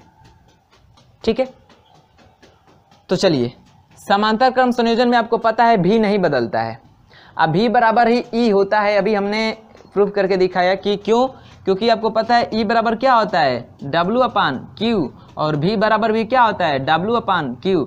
तो ये आपस में बराबर है तो ये भी आपस में तो बराबर होगा। तो आपको पता है कि समांतर क्रम जब संयोजन करते हैं सेलों का तो उसमें भी नहीं बदलता है। तो यहाँ पे भी क्या ई बदलेगा, नहीं, तो ई क्या होगा, सेम होगा। ठीक है, ई जो होगा ई होगा, मतलब उसका जो तुल्य विद्युत वाहक बल होगा वो क्या होगा, ई होगा। तो हम कुल विद्युत वाहक बल लिखे तो कितना आ जाएगा, कुल विद्युत वाहक बल बराबर कितना हो जाएगा, ई हो जाएगा। कितना हो जाएगा, ई। ठीक है, अब बात करते हैं इस आर की, आंतरिक प्रतिरोध की। तो एन सेल लगाएंगे। ठीक है, तो आपको पता है कि जब प्रतिरोधों का संयोजन हम जो समांतर क्रम पढ़े थे तो उसमें क्या था, 1 अपान आर बराबर ऐसे निकाल रहे थे ना। तो उसी तरह इसका हम कुल आंतरिक प्रतिरोध निकालें, कुल आंतरिक प्रतिरोध निकालें, स्मॉल आर को निकालें तो कितना हो जाएगा, एन है ना, तो कितना हो जाएगा, ये देखिए ये निकालेंगे तो 1 अपान स्मॉल आर करेंगे, 1 अपान स्मॉल आर बराबर कितना हो जाएगा, तो एन अपान आर हो जाएगा, एन अपान आर। इसको हम कैपिटल आर डैश कर ले रहे हैं क्योंकि ये भी आर है ये भी आर, तो नहीं मजा दे रहे। ठीक है, तो जो कुल आंतरिक प्रतिरोध हम निकाले तो 1 अपान आर डैश बराबर कितना हो जाएगा, एन अपान आर, क्योंकि एन है ना तो एन अपान आर हो जाएगा। ठीक है, हमें यहाँ से आर डैश का मान निकाला है, आर डैश का मतलब आंतरिक प्रतिरोध है, तो यहाँ से आर डैश हम निकालें, यानी इसको पलटेंगे तो इसको भी पलट लेंगे तो हो जाएगा आर अपान एन हो जाएगा, आर अपान एन। आपको फार्मूला पता है कि आई बराबर क्या होता है, ई ब्रैकेट में आंतरिक प्रतिरोध को हम आर डैश से डिनोट किए, यहाँ पे आंतरिक प्रतिरोध आर डैश प्लस आर होता है। ठीक है, तो यहाँ पे हम रख दें इसका मान रख दे तो आई बराबर क्या हो जाएगा, ई, क्योंकि तुल्य प्रतिरोध हमारा ई होगा। आर डैश का मान कितना है, R upon N plus are. ठीक है, अब यहाँ से आप क्या करिए, त्रिय गुणा कर दीजिए, त्रिय गुणा करके कर देंगे तो आ जाएगा, एन ऊपर चला जाएगा और फिर नीचे भी सॉल्व करेंगे तो कितना हो जाएगा, देख लीजिए, हो जाएगा आई बराबर एन इंटू ई बटे में are plus N into are. ये आपका आ जाएगा क्या, तुल्य धारा का मान आ जाएगा, कब, समांतर क्रम संयोजन के लिए। ठीक है, समांतर क्रम संयोजन के लिए। तो यहाँ तक आपको समझ में आया है। तो ये वाला इक्वेशन आप लोग नोट कर लीजिएगा, एक ये इक्वेशन और एक ये इक्वेशन, दो आपको इक्वेशन याद कर लेना है, इसके थ्रू हम लोग धारा का मान निकाल लेंगे, ठीक है। ई और स्मॉल आर और कैपिटल आर आपको पता है ना क्या है, विद्युत वाहक बल, आंतरिक प्रतिरोध और बाह्य प्रतिरोध। एन क्या है, सेलों की संख्या है, जितने सेल होंगे उनका मान रखना है, ठीक है। तो उम्मीद करता हाँ, एक और आपको दिखा दे रहे हैं डायग्राम। इस डायग्राम में क्या दिया है आपको कि इसमें बताया है कि दो सेल हैं तथा दो प्रतिरोधों के क्रमशः समांतर क्रम तथा श्रेणी क्रम समूहन से प्राप्त सेल के विद्युत वाहक बल एवं प्रतिरोधों के तुल्य प्रतिरोध को दर्शाया गया इस श्रेणी में। तो आप इसको देख के जो समझ में आ रहा है कुछ तो समझ लीजिए, ठीक है। लेकिन यही है जो हमने यहाँ पे जो समझाया है वहीं यहाँ पे आपको दिखाया है, ठीक है। तो इतना आप लोग नोट कर लीजिएगा, शॉर्ट स्क्रीन करके रख लीजिएगा। और उम्मीद करता हूँ कि आपको वीडियो अच्छा लगा होगा, पसंद आया होगा। तो लाइक कर लीजिएगा और अपने दोस्तों में शेयर कर लीजिएगा। और जो लोग चैनल पे नए होंगे वो चैनल को सब्सक्राइब करके साथ ही बेल आइकन को प्रेस करके हमारे साथ जुड़ जाइएगा, ताकि हम जब भी वीडियो अपलोड करेंगे उसके नोटिफिकेशन आपको समय से मिलते रहेंगे। तो चलो दोस्तों, मिलते हैं अगले वीडियो में इसके अगले टॉपिक के साथ। दो टॉपिक है जो कि इम्पोर्टेंट है, एक किरचॉफ का नियम बहुत अच्छा है, इम्पोर्टेंट है, और दूसरा हीटस्टोन सेतु। दोनों ही बिल्कुल खास हैं, तो इसको मिस ना करने के लिए, ठीक है, कल आप लोग टाइम से पढ़ेंगे किरचॉफ का नियम और हीटस्टोन सेतु का नियम। ये जो दोनों नियम हैं बहुत ही इम्पोर्टेंट है। तो इस नियम को आप लोग समझने के लिए, अच्छी तरीके से जानने के लिए क्या करिएगा, वीडियो के अंत तक बने रहिएगा, ठीक है। देखिए, इसमें हम लोग पूरे इसके प्रिंसिपल को नहीं समझना है, क्योंकि हमें वनडे एग्जाम की तैयारी, मतलब एग्जाम की तैयारी कर रहे हैं हम लोग पॉलिटेक्निक एंट्रेंस की। तो हमसे कोई उसका थ्योरी या उसको ये नहीं पूछेगा कि सिद्ध करके दिखाइए, ठीक है। लेकिन मैं फिर भी बता दूंगा, ठीक है, क्योंकि ये जो आप इंटरमीडिएट के फिजिक्स में पढ़ चुके होंगे, ठीक है। तो चलिए हम लोग शुरू करते हैं किरचॉफ का नियम। किरचॉफ का नियम, किरचॉफ का नियम, ठीक है। तो देखिए, जैसे हम लोग का जो सरल परिपथ होता है, ठीक है, सरल परिपथों के लिए हम लोग ओम के नियम का प्रयोग कर लेते हैं, ठीक है। ओम का नियम क्या होता है, V बराबर I इंटू R। तो सरल परिपथों में हमें धारा, वोल्टेज या जिसका भी मान निकालना होता है तो हम निकाल लेते हैं किसके, ओम के नियम से। लेकिन जब जटिल परिपथ आ जाते हैं तो उसके लिए हमें उपयोग करना पड़ता है किरचॉफ के नियम का, ठीक है, किरचॉफ के समीकरणों का यूज करना पड़ता है। तो किरचॉफ ने धारा से संबंधित दो नियम दिए थे। कितने नियम दिए थे, दो नियम, ठीक है। उनका पहला नियम जो था, पहला नियम कहते हैं संधि का नियम, संधि का नियम, या नाम आए आपका धारा का नियम, धारा का नियम, ठीक है, या आपका यही इतना ही नाम समझिए, संधि का नियम या धारा का नियम। ये किस ऐसा नाम आए तो समझिए कि ये किरचॉफ का नियम है, ठीक है। किसका नियम है, किरचॉफ का नियम। और किरचॉफ का पहला ही नियम है संधि का नियम या धारा नियम, ठीक है। इसमें क्या बताया था उन्होंने कि देखिए, बताया था उन्होंने कि किसी संधि पे, किसी जंक्शन पे मिलने वाली समस्त धाराओं का जो बीजगणितीय योग होता है शून्य होता है।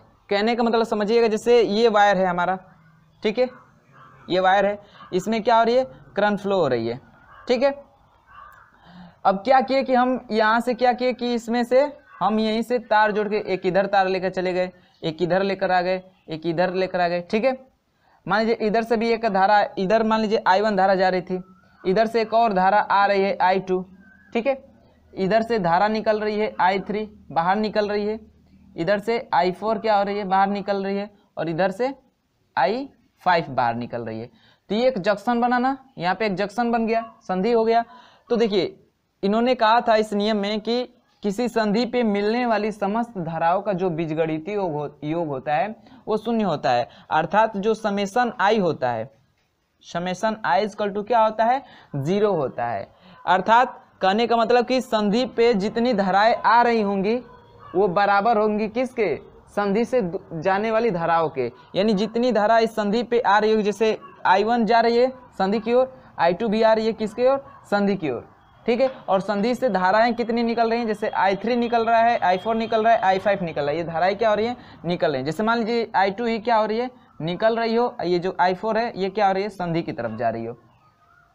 तो संधि की तरफ जाने वाली धाराओं का योग, यानी I1 जा रही है संधि की तरफ और I4 जा रही है संधि की तरफ, तो इनका जो योग होगा इस संधि से निकलने वाली धाराओं के योग के क्या होगा, बराबर होगा। यही जो होता है हमारा बताता है किरचॉफ का पहला नियम, जिसे संधि का नियम या धारा का नियम कहते हैं। ठीक है, तो यहाँ से हम कह सकते हैं जैसे समेशन I को हम ऐसे लिख सकते हैं कि जितने भी संधि पे मिलने वाली धाराओं का बीजगणितीय योग शून्य होता है। ठीक है, तो कैसे, जैसे I है, समेशन I है, तो इसमें कितनी धाराएं हैं, I1 I2 I3 I4 I5, 5 धाराएं हैं ना, तो क्या होगा I1।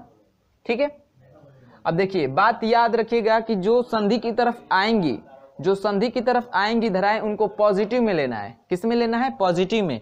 और जो संधि से दूर जा रही होंगी उसको किस में लेना है, नेगेटिव में। ठीक है, तो I1 तो हमारी जा रही है संधि की तरफ, तो ये पॉजिटिव में होगी। I2 क्या आ रही है, संधि से दूर जा रही है ना, तो ये माइनस में होगी। क्या होगी, माइनस में I2।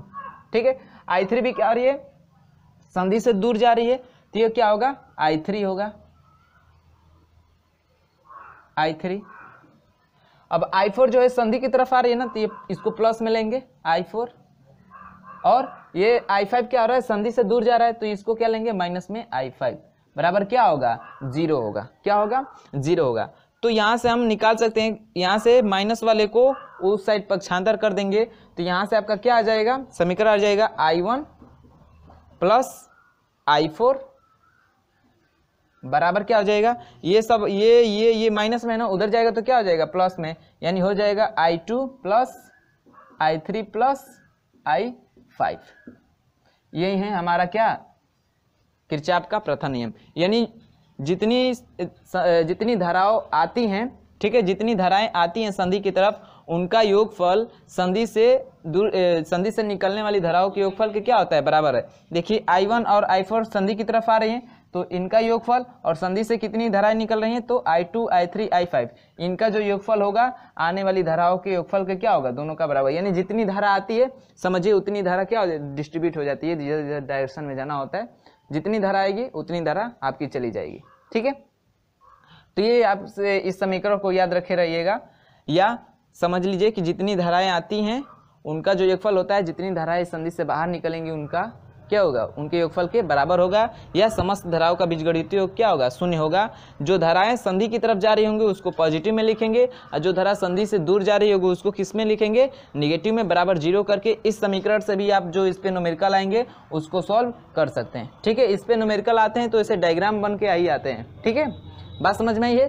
तो इस जो नियम है इसका आवेश संरक्षण का नियम भी कहते हैं, आवेश संरक्षण का नियम भी कहलाता है। यह नियम है आवेश संरक्षण का नियम, यही है कि जितनी धारा आती है उतनी धाराओं का क्या हो जाता है, बंटवारा भी हो जाता है। ठीक है, तो किरचॉफ का पहला नियम समझ गए आप लोग, क्या है, इसे संधि का नियम या धारा का नियम कहते हैं।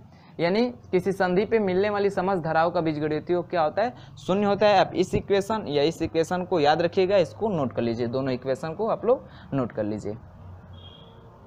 बात करते हैं हम लोग दूसरे नियम की। ठीक है, दूसरा जो नियम होता है इनका लूप का नियम, उसके लूप का नियम कहते हैं, लूप का नियम या वोल्टेज का नियम कहते हैं। जो किरचॉफ का दूसरा नियम है उसे लूप का नियम, ठीक है, या बंद परिपथ का नियम या वोल्टेज का नियम कहते हैं।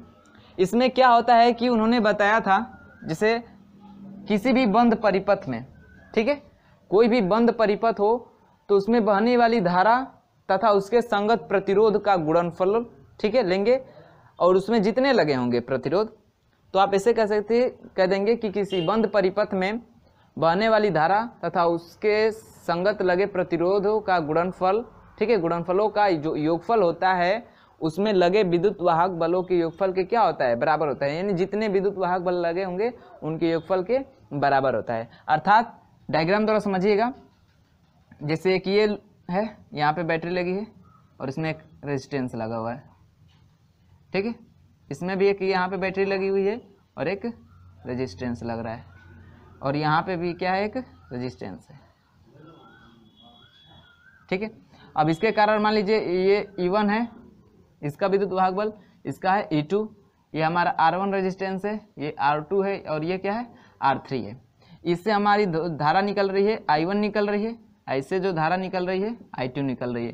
तो इधर से I1 धारा आएगी, इधर से I2, तो इसमें कौन सी धारा बहेगी, इस वाले तार में कौन सी धारा बहेगी, I1 प्लस I2, दोनों मिलके बह रही है ना, ठीक है। चलिए, और ऐसे जाएगी ये धारा, फिर यहाँ से क्या होगी, इधर I2 आ जाएगी और इधर I1 चली जाएगी, क्योंकि I1 इधर से निकली थी तो यहाँ से फिर I1 इसमें चली जाएगी, ऐसे I2 निकली आई थी तो इसमें I2 आ जाएगी, ठीक है। तो देखिए लूप का नियम या वोल्टेज का नियम क्यों कहते हैं, क्योंकि ये एक बंद परिपथ है। क्या है, एक बंद परिपथ है। इसको हम सिंबल से डिनोट कर दे, A B C D E F, ऐसे है। तो देखिए इसमें दो लूप बन रहा है, एक ये बन रहा है A B C D बन रहा है और एक C D E F बन रहा है, दो लूप बन रहा है ना। तो इन्होंने बताया था कि किसी बंद परिपथ में या किसी लूप में जो बहने वाली धारा है और उसके लगे संगत प्रतिरोधों का जो गुणनफल है, गुणनफल, अब जितने प्रतिरोध लगे होंगे उनके साथ तो धारा का गुणनफल करेंगे ना, धारा से गुणा करेंगे, और जितने 1 2 3 हैं तो सबका क्या करेंगे, योग करेंगे, ठीक है। तो जितने प्रतिरोध लगे हों, उस बंद परिपथ में जितने प्रतिरोध लगे होंगे तो उनके साथ जो धारा बह रही है उसका गुणनफलों का योग जो होता है उस बंद परिपथ में लगे समस्त विद्युत वाहक बलों के योगफल के क्या होता है, बराबर होता है। इसको हम लिख सकते हैं ऐसे कि जो समेशन I इंटू आर होता है बराबर होता है किसके, समेशन E के, समेशन E के। इसको शॉर्ट फॉर्म में ये हम लिख सकते हैं इसके किरचॉफ के दूसरे नियम को कि समेशन I इंटू आर बराबर क्या होता है, समेशन E, क्या होता है, समेशन E। मतलब समझिएगा, देखिए इसको मिटा दें हम,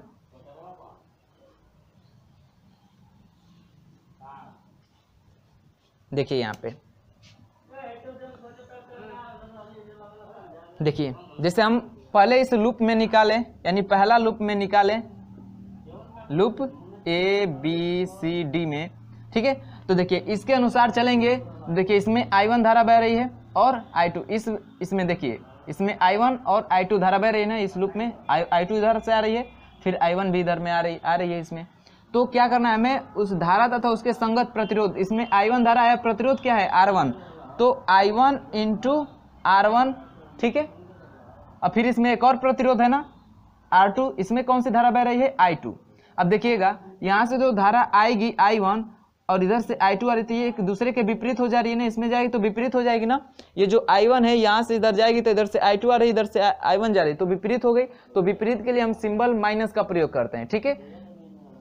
तो प्लस क्या होगा, प्लस क्या हो जाएगा, माइनस I2 इंटू R2 प्रतिरोध, योगफल है ना, धारा और उसके संगत प्रतिरोधों का गुणनफल का योगफल, जितने प्रतिरोध लगे होंगे उनके साथ जो धारा बह रही होगी उनका गुणनफल करेंगे, फिर उसको ऐड करेंगे, ये बराबर होगा किसके, तो इसमें लगे समस्त विद्युत वाहक बलों के योगफल के। तो इसमें विद्युत वाहक बल क्या है, E1 है, अब प्लस, अब इसमें धारा विपरीत थी ना, तो विपरीत के लिए माइनस का चिन्ह प्रयोग करेंगे तो माइनस E2 हो जाएगा। तो यहाँ से हम लिख सकते हैं इसको I1 इंटू R2, तो I1 R1 minus I2 R2 बराबर क्या हो जाएगा, E1 माइनस E2, ये हमारा इक्वेशन बन जाएगा। इसके कहने का मतलब यही है। तो इस तरह आपको न्यूमेरिकल ऐसे सॉल्व करने के लिए आप लोग यूज करिएगा इस इक्वेशन का, समझ में आया ना ऐसे।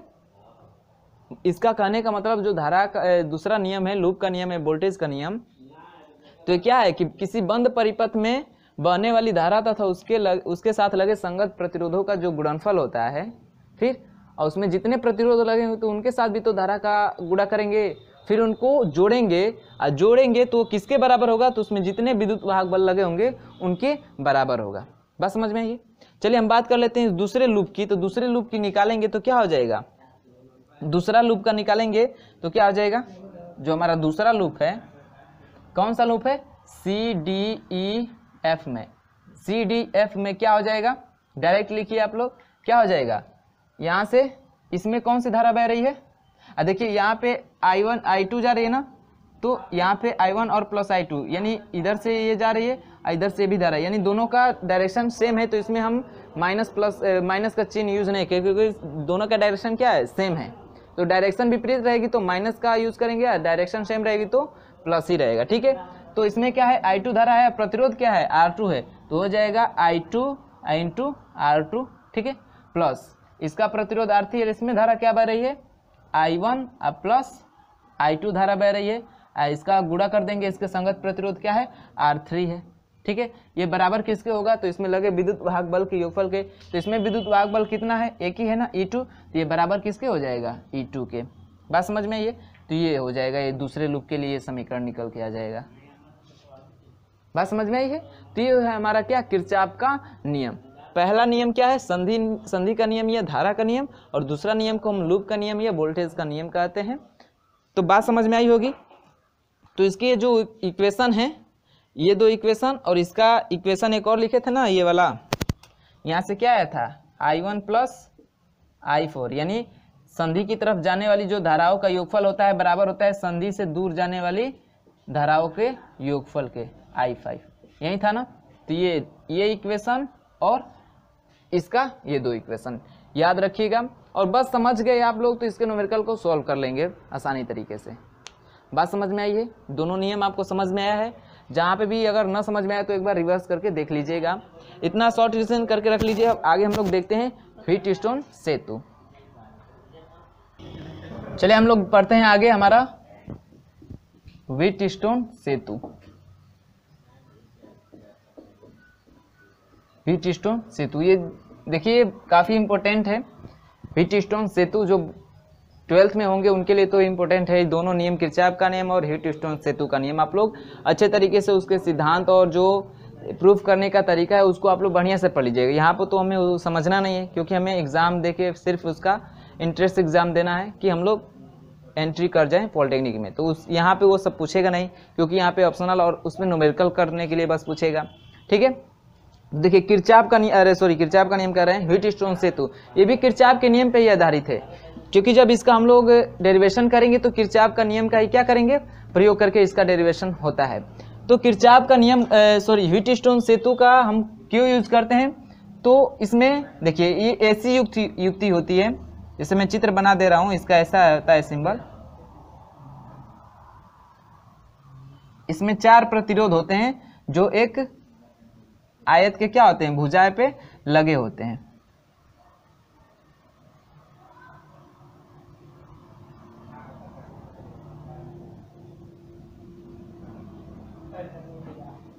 ठीक है, इसे मान लीजिए एक ये प्रतिरोध लगा हुआ है, एक ये प्रतिरोध लगा हुआ है, एक यहाँ पे लगा हुआ है और एक यहाँ पे, और इसमें एक गैल्वेनोमीटर लगा होता है। ठीक है, तो ये हमारा है व्हीटस्टोन सेतु, इसी को बोलते हैं व्हीटस्टोन सेतु।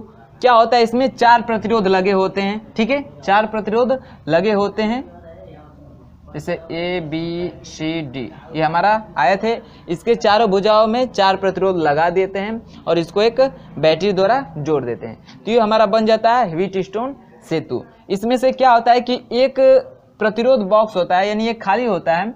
यहाँ पे आपको जिसका रेजिस्टेंस पता नहीं है, जिस प्रतिरोध का, उसको वहाँ पे लगा के उसका हम प्रतिरोध पता कर सकते हैं कि यह कितने ओम का है।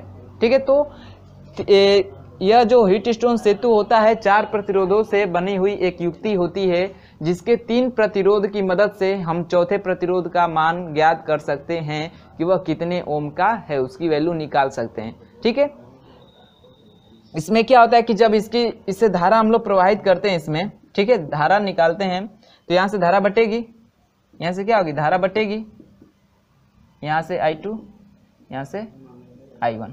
ठीक है, फिर यहाँ पे I हो जाएगा। तो जो धारा बटती है जब, तो क्या होता है कि इसको एक हम एडजस्ट करते हैं, संतुलन की स्थिति में लाते हैं। उस समय जो गैल्वेनोमीटर होता है कुछ नहीं बताते, यानी एकदम शून्य पे रहता है।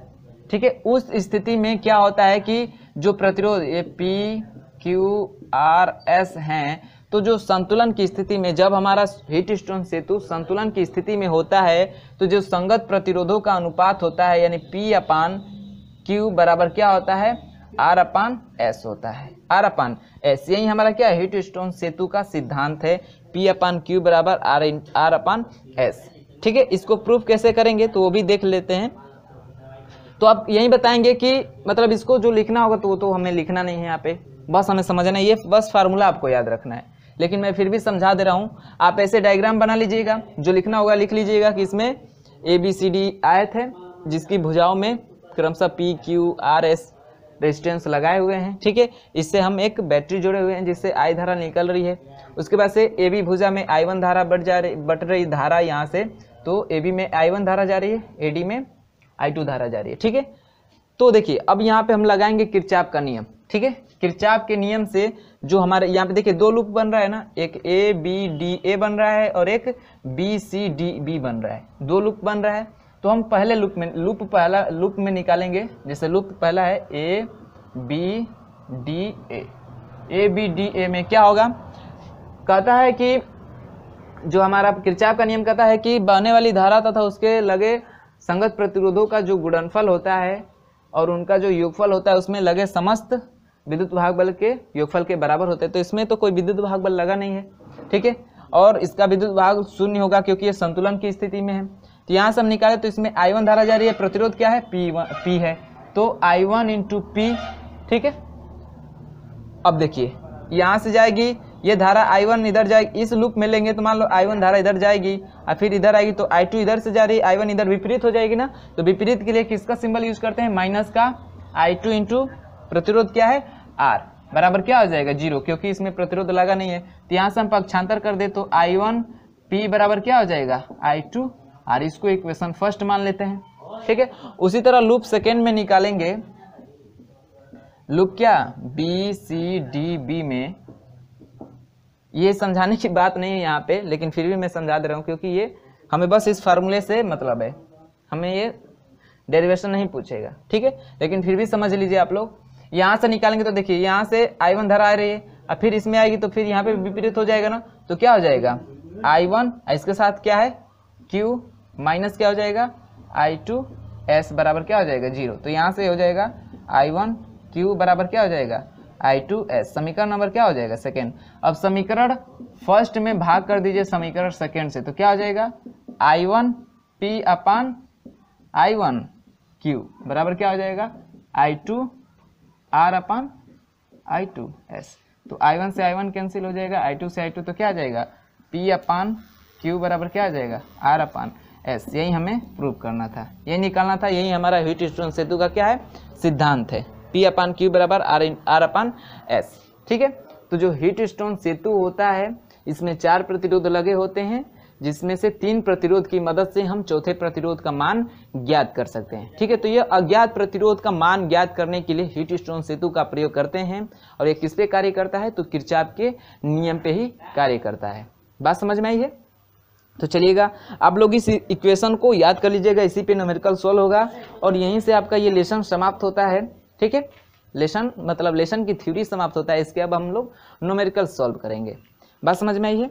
तो चलिए रहने देते हैं इस वीडियो में इतना ही, इसके न्यूमेरिकल को सॉल्व करेंगे अगले वीडियो में। तो वीडियो पसंद आया होगा तो शेयर लाइक कर लीजिएगा और अपने दोस्तों में शेयर कर लीजिएगा। और जो लोग चैनल पर नए होंगे वो चैनल को सब्सक्राइब करके बेल आइकन को प्रेस करके और नोटिफिकेशन का ऑप्शन ऑन कर लीजिएगा, ताकि जब भी हम लोग वीडियो अपलोड करेंगे उसके नोटिफिकेशन आपको समय से मिलते रहेंगे। तो चलिए दोस्तों मिलते हैं अगले वीडियो में इसके न्यूमेरिकल के साथ, तब तक के लिए बाय बाय, धन्यवाद।